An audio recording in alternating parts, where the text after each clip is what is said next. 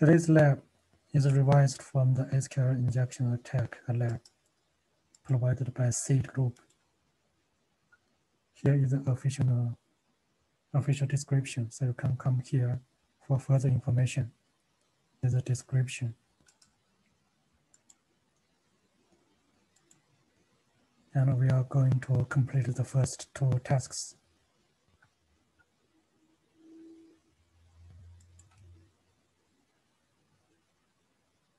In this description, the overview you may read by yourself. We have discussed this part last week.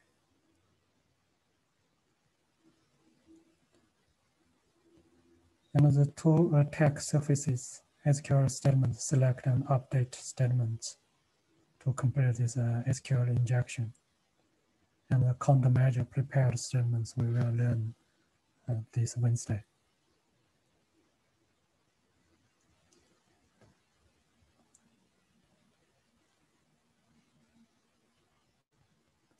The lab environment is a web application with MySQL as backend database. And it's configured and set up well for us by the seed group. Here you can see this seed labs is a web application. The backend is MySQL database.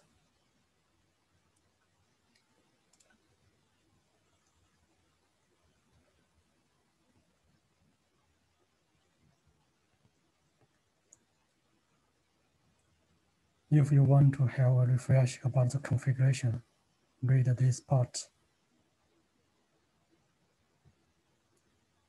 The patch configuration. Now the lab tasks.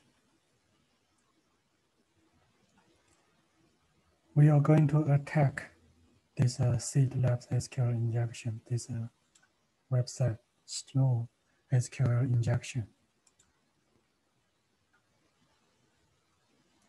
In the database, here we see the employee information is listed in this table.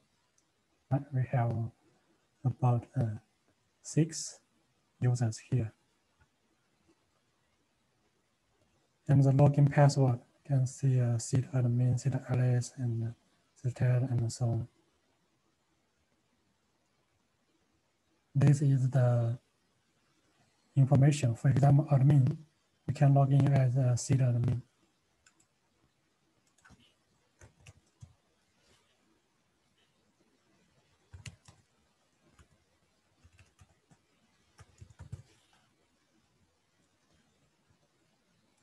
Here as a seed, he or she can see all the employees' information.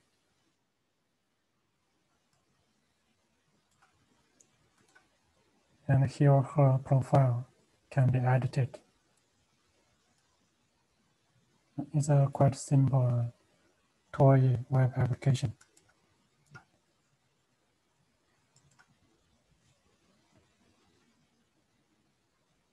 Task 1, get familiar with SQL statements. And we have practiced this during our lecture, so you can create a folder for today's lab.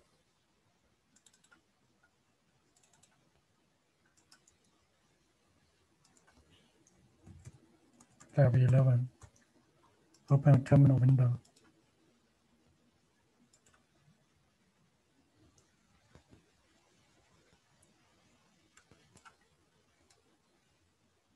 First, log in to MySQL.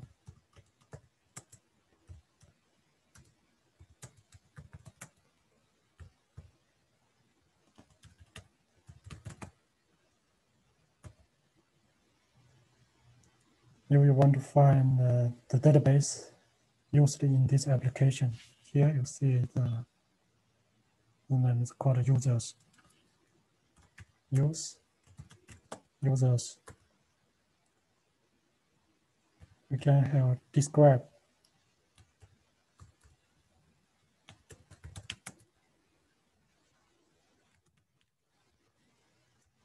We want to find all the tables. We can show tables first. That is one table, right? Called a credential.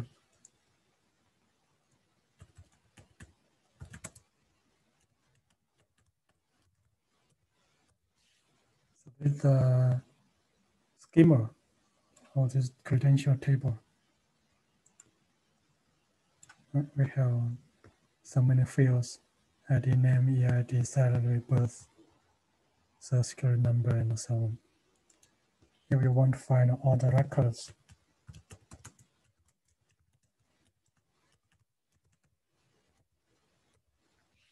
here are all the records.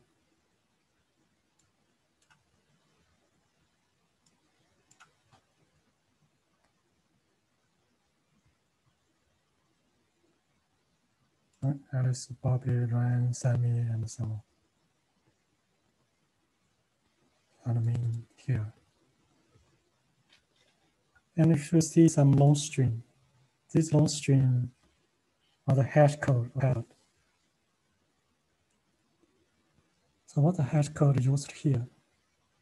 When you read through this guide, you will be able to find it, or you can find from the source code. Here it uses a quite simple hash code. I think it's a short one.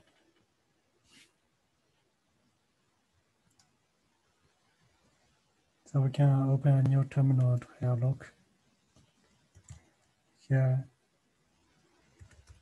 we echo that password, for example, for the admin's password. The admin's password is cd Ubuntu, right? Cd Ubuntu. Then you use a SHA-1 to find the hash code.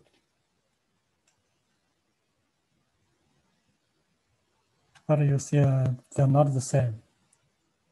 AFL, AF, so they're not the same. So we need to check the source code to find how it generates this hash code.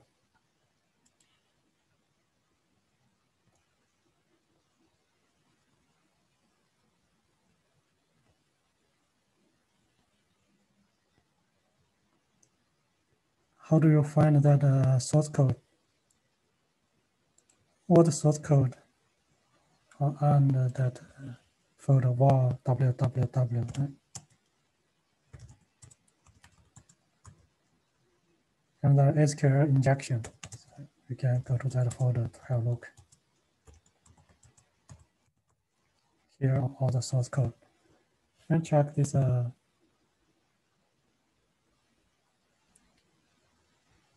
currently we use this unsafe home.php. You can see the edit the backend at the front end. So now let's check this unsafe home.php to have a look.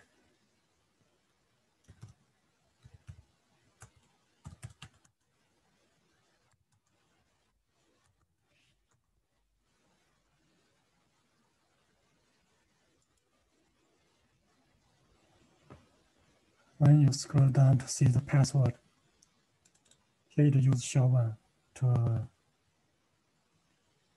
generate the password. Here you can see SHA-1. So why we didn't get the correct hash code when we use a terminal?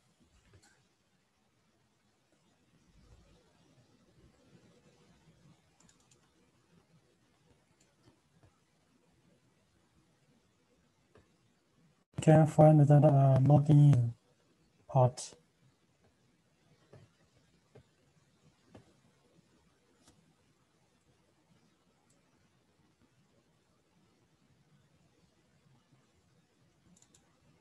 Here is a password. We want to find that how that hash code is generated.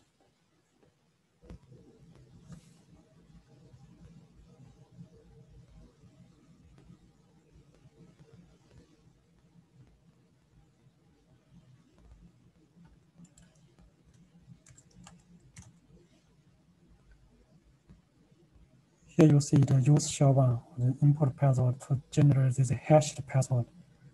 But we also need to find this SHA-1 function. Do you think this SHA-1 function is a built-in function or no PHP?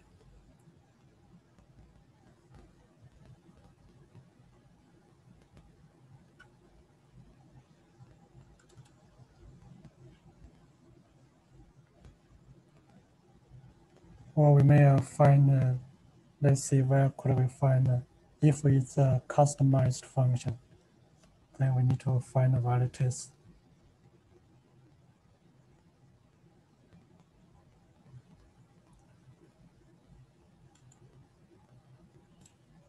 That is quick way you can use a grep command. Here this grep command. You can see how to use it. For those students from ITS 372, they know how to use this grep function. Grep option pattern followed by those files. For example, grep-i hello world from those files. So we can use grep-i SHA-1 from all those PHP files.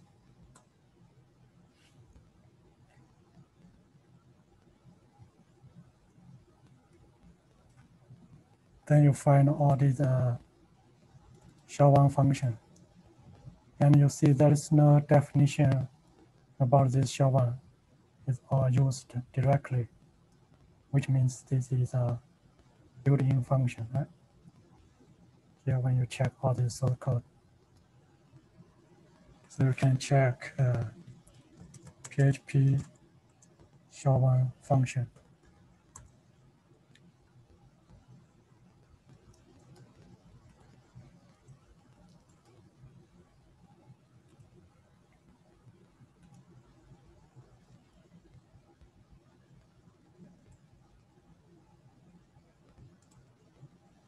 Here it says it calculates this SHA-1 hash of a string.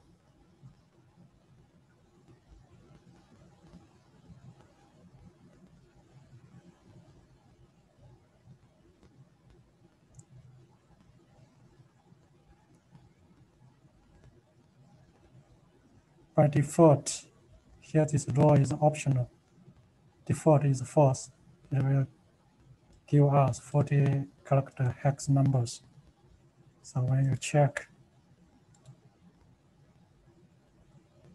the output here,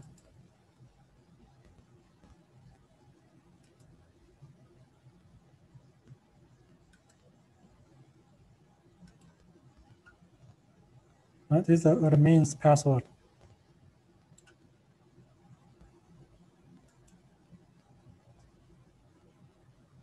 Maybe I make it to check this admin password. Here, admin password is seed12.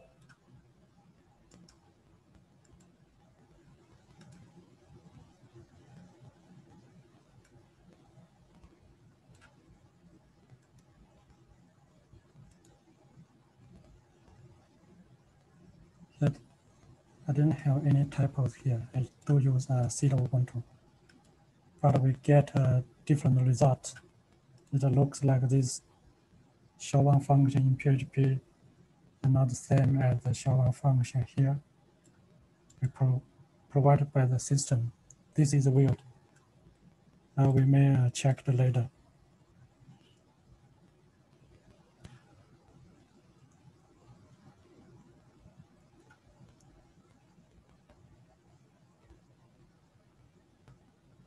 For task 2, SQL injection attack on the select statements. As we discussed during the lecture, we will use a comment.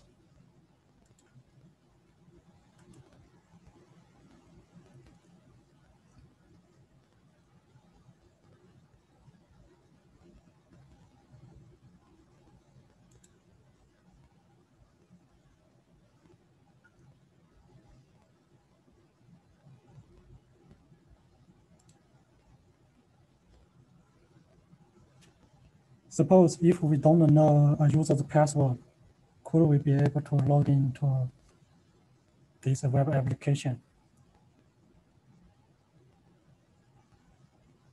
If we know the source code, for example, today lots of web applications that use open source, so we will be able to analyze the source code.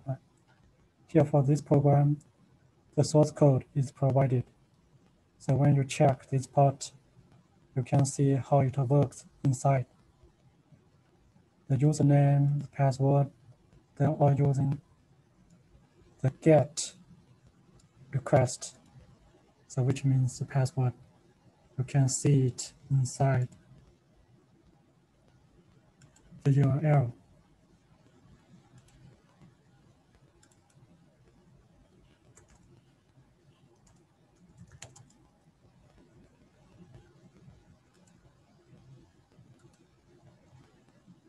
Here you see this username admin and the password. Password equals seed admin. Okay, my mistake is password is seed admin, not seed Ubuntu. So seed Ubuntu is for that SQL database. So now we check this SHA-1 seed admin. We get this one. This one is exactly the hash code saved in the database. Here, did you see it? They're exactly the same. Using raw hash to save as an alternative password is not a good idea. Usually we need to add more random information, for example, sort. And for those students from ITS 350, you should know how to enhance your password.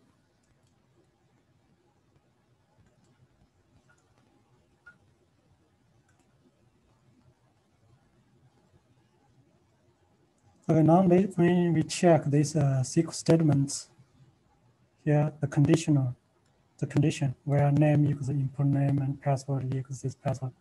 They're using a single quote here.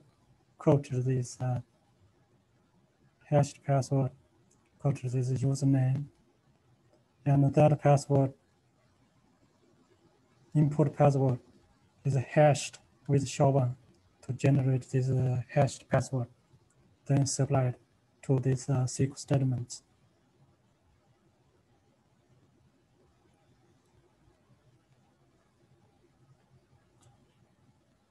Now, how could we supply? If we don't supply a password, could we log into this web application? Here we have two subtasks.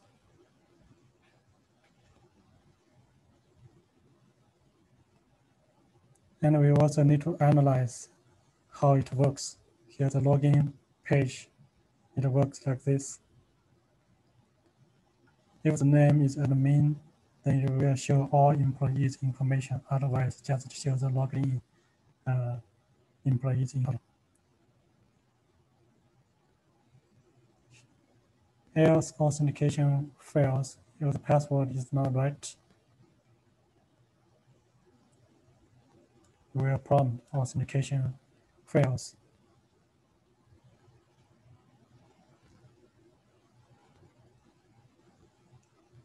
Now let's have a look on this subtask 1.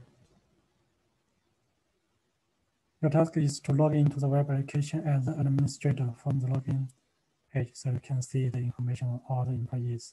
And we are shown that you don't know the administrator's account name, which is admin, but you don't know the password, and you need to decide what to type in the username and password field to succeed in the attack. Subtask 2.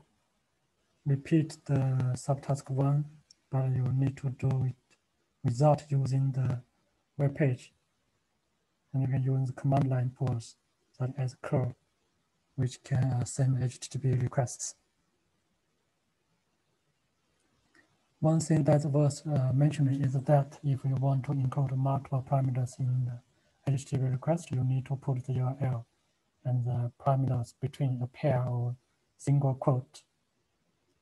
Otherwise, the special characters used to separate parameters such as ampersand symbol will be interpreted by the shell program and change the meaning of the command. Here is an example how to send that username and password. Right? You can do it like this.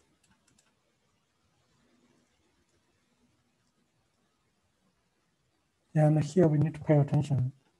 You need to encode special characters in the username and password field. You need to encode them properly, or they can change the meaning of your request. So if you want to encode a single quote in those fields, you should use this %27 instead.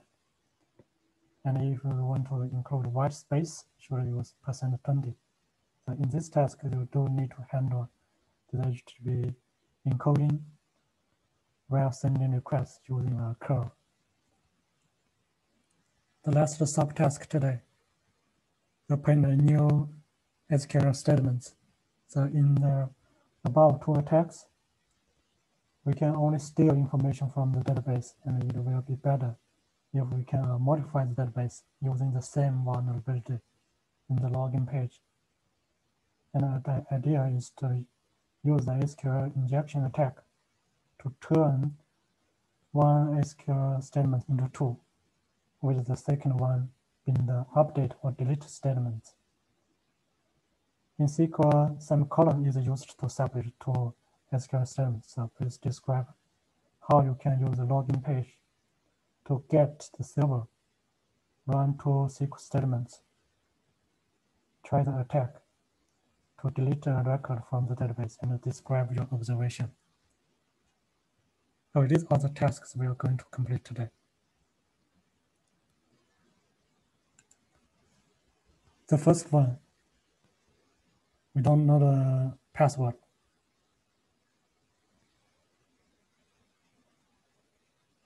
Here's a typo here. Right? We don't know the password. So how do we type in the username and password field to succeed in the attack? Here we need to go back to this source code. How it worked. We can check the source code.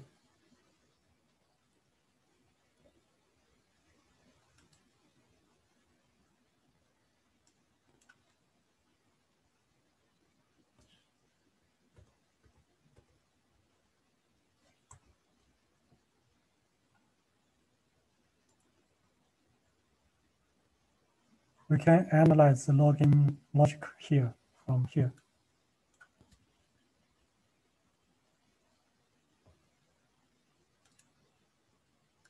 First, we get the username and the password, generate the hashed password.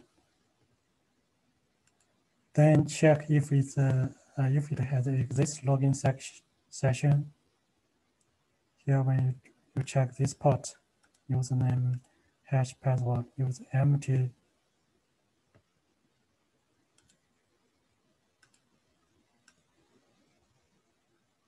Here, if they are not empty, session name and session password not empty,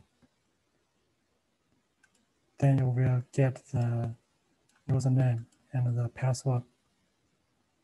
Here, for example, let's have login with nothing.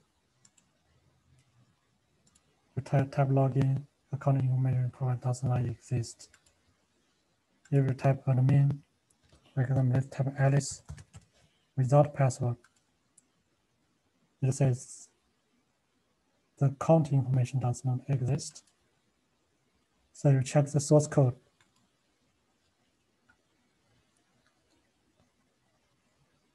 Which part it says the account information does not exist. Here you need to create SQL statements to find the user. This one is connect to the database. Then let's see here, create a connection. Then this port this SQL query to authenticate the user. We have a username here, have a password here, and this password none.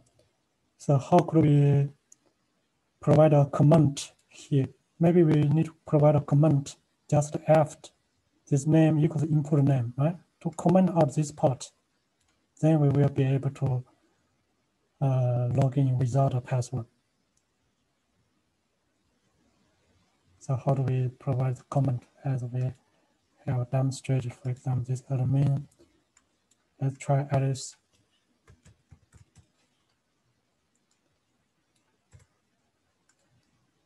Since this password, we don't want to provide anything. If it's commented, then it's okay. You provide anything, does not matter, right? The main idea is how do we provide a comment of this username Alice. We already see the source code here. This condition, name equals input name, and we want to comment out this part.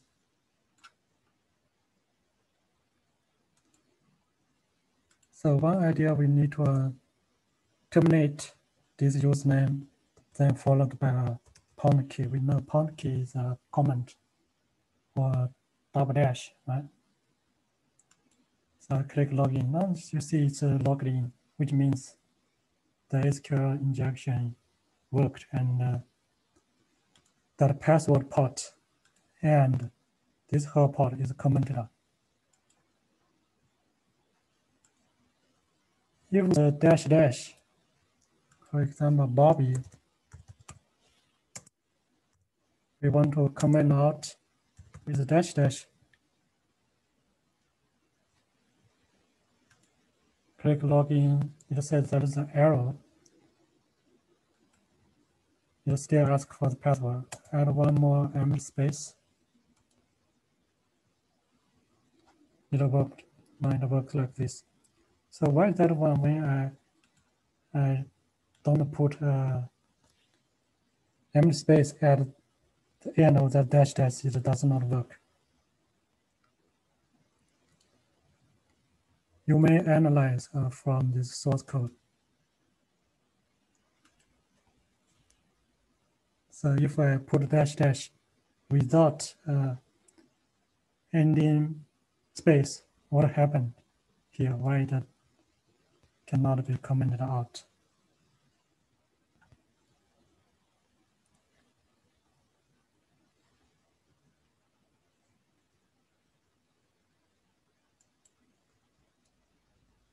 So you can think about that by yourself. Now the second second subtask from the command line.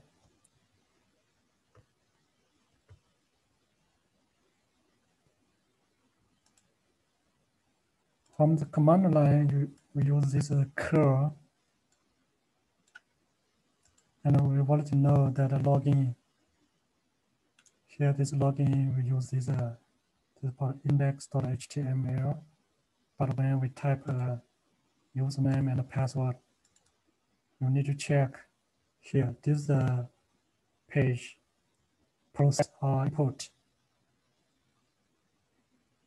But the login page is index.html. So you pay attention, this is not the right one, right? And actually, when you check this folder to have a look, we don't have an index.php, we only have index.html.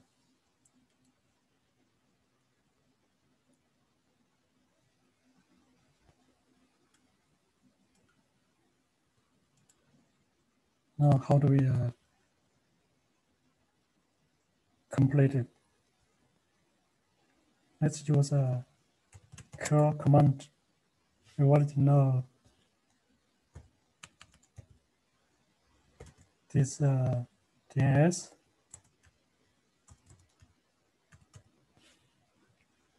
Let's just copy from here. Ctrl A, Ctrl C. First to have a look. when we supply it normally.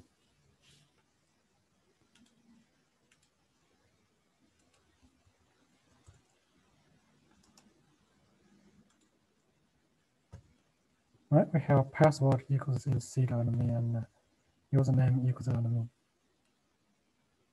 Now, based on this description, do we need any URL encoding? Empty space, you use this one. Single quote, we use this one. Just press enter to hello first. Here, you see all the information actually are retrieved, right? You know HTML programming. This is a table. And you can see those output are here. For example, this is Alice.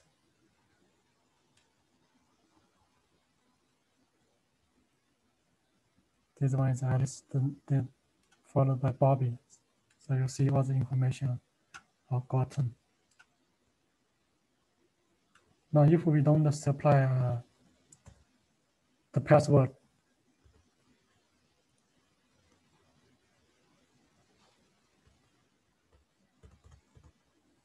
it's okay. We need to put something here because it will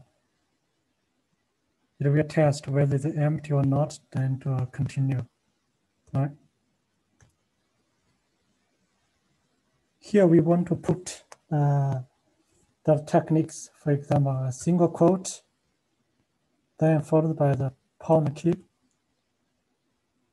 And how do we provide? Here is empty space. Here is another empty space. Here is the single quote. A quick way, you may use an online URL encoding and copy this one.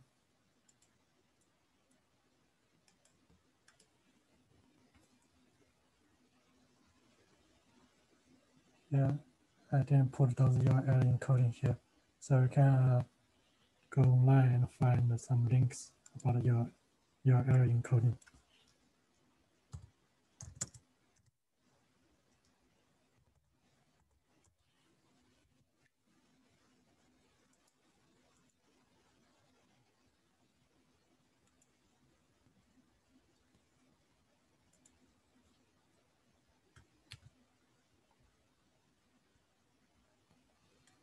You type it here and encode.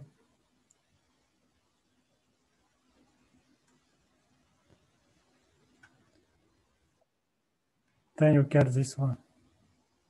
Now, do we need to encode everything or just encode that after admin? Right? Or just use this part? You may have a try. Here, if we try all this stuff, or you do it manually.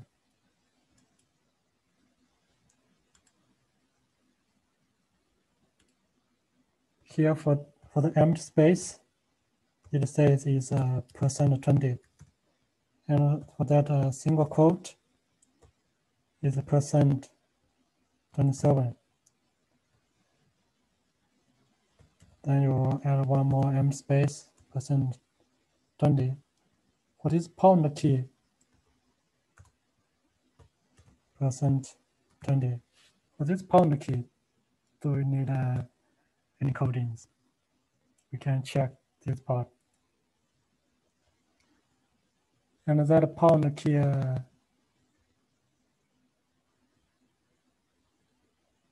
looks like it's a %23. Is that a pound key?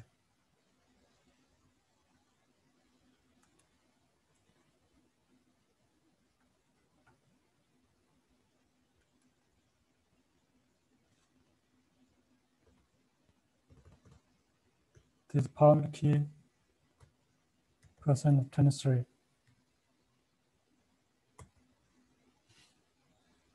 Now you see we didn't. We do provide a password, right? We provide the correct password. Let's remove the correct password without anything.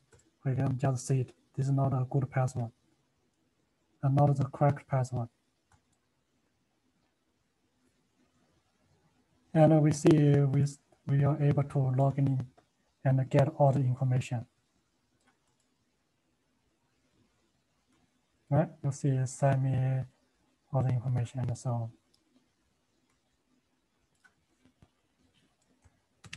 You may like to try this one. Can you see to try this one whether it works? Here, the password, we put supply a wrong password, not the correct password. This does not work, so which means it says it could not resolve the host. So we only need to encode those parameters, not the whole string.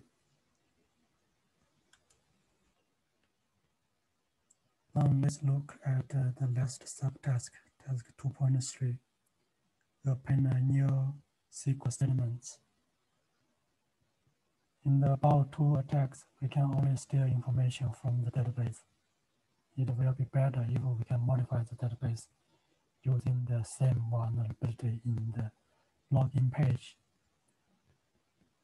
An idea is to use SQL injection attack to turn one SQL statement into two, and with the second one begin the update or delete statements. In SQL, semicolon is used to separate two SQL statements. And let's see whether we can construct these two statements.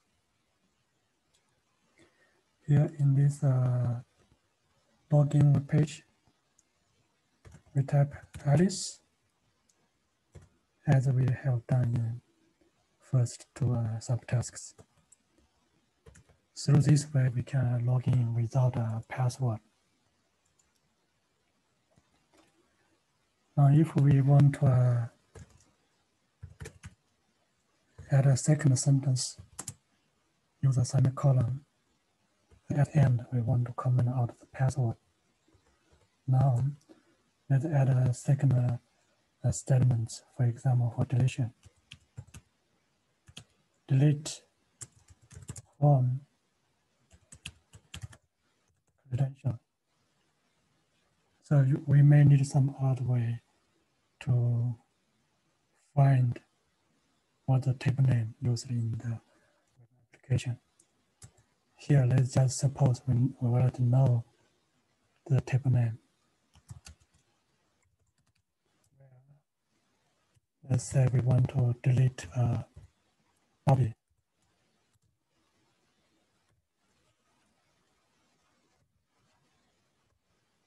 Followed by this pound key to comment out this password.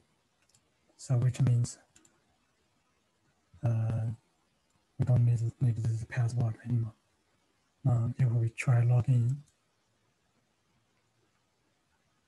we have some SQL syntax error. It says there's some syntax error near this delete from credential where name equals Bobby. Here you see this stuff are commented out at line 3. So how could we find the problem? Let's check the source code. If we can show the SQL statements, that will be better. So let's try to modify the source code. Before that, let's make a backup for both this SQL or this PHP source code and the database. You can refer to lab instruction how to backup and restore database and how to backup and restore source files.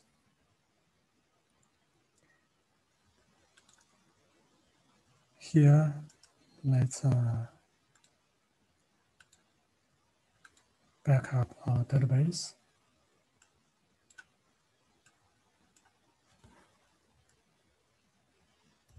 MySQL dump.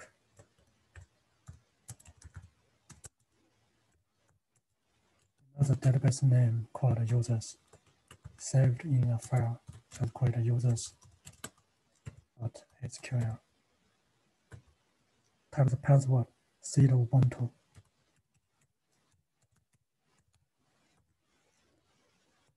Okay, now you see export the database here. Later on, if you want to restore it, just type this command to restore the database. For the source file, the unsafe home PHP, let's copy this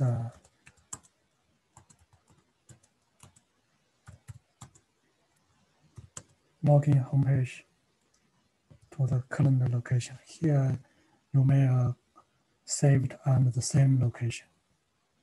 I would like to save it on the Lab11 with a dot the current location. Here, I copied it here.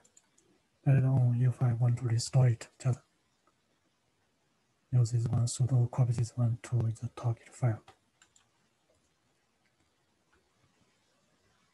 Now let's try to show the SQL statements after it's processed by PHP.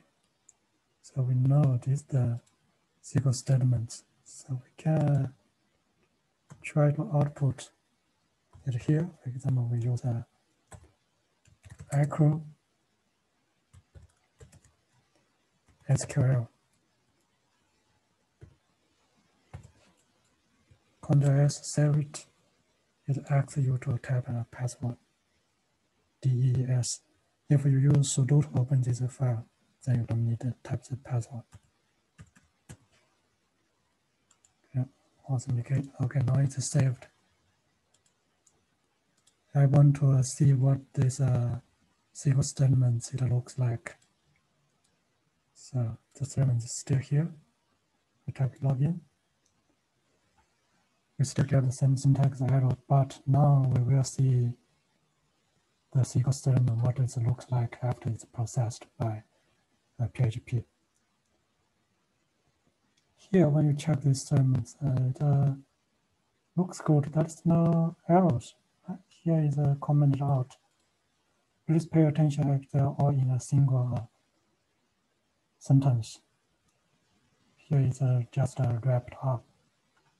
You can copy this one and put it inside a text file to see it in a single file, because here we see it's just inside a single string, this SQL.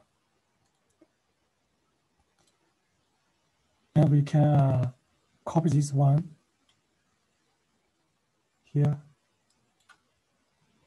copy this one, and then run in a SQL terminal. And here we have Bobby here. Totally we have 6 employees. We can paste that statements we copied from this web page. Add a semicolon, press enter. You see no syntax error. It looks good. Right here, when you check this result, name equals Alice. Here, Alice show up, and it says one row is affected. So now we want to see whether that Bobby is deleted or not. Here, actually, you will. I think that here we have 2 outputs. Now let's check whether Bobby is removed or not. You see, Bobby is removed. That output here, it says one row affected. That row is Bobby has been deleted. So now we see this, there's no syntax error. So what's the problem? Let's check the source code. Here the source code executes these SQL statements with this query function. Now we doubt whether this query function can be used to delete or modify the database. So we need to check the library menu. So come to our companion website and add some references here. Need to use PHP MySQL. Here is the query function. And we have a multi-query. So it looks like when you check this document, you can find the explanation of this MySQL. You can read this one by yourself and take this query function out. It performs a query on the database. And that mount query is used to execute. It says again, perform a query on the database. So the statements are a little bit confusing. So if both are performing a query on the database, why we need a mount query and a query? Check the statement explanation. Here it says execute one or more queries which are concatenated by a semicolon. So I think this is the reason why our attack does not work. And this query, you didn't say it can be used to run several SQL statements.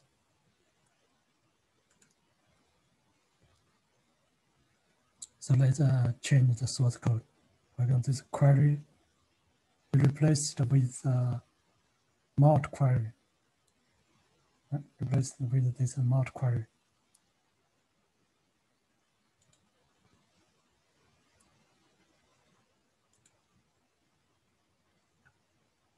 Query, we change it to a mount query. And I'm going to save it. The password DEES.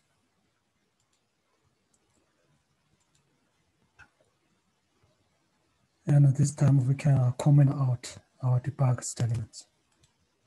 Can save it. DES.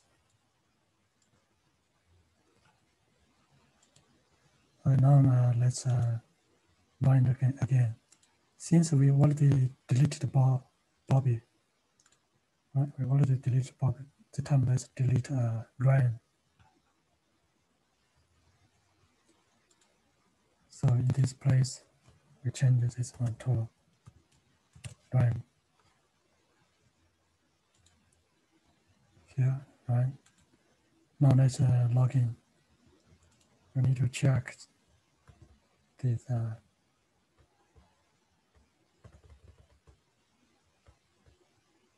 Okay, that looks good. Now let's log in. Now you see this time it does not show those errors. So we can go to the terminal to see whether Ryan is deleted or not. Ryan ID is 3. Ryan is gone, so Ryan is deleted. So this is the way how do we modify the database, but in the real world, we cannot modify the source code. How could we modify the database? And we will learn in our next lab, task 3 and task 4.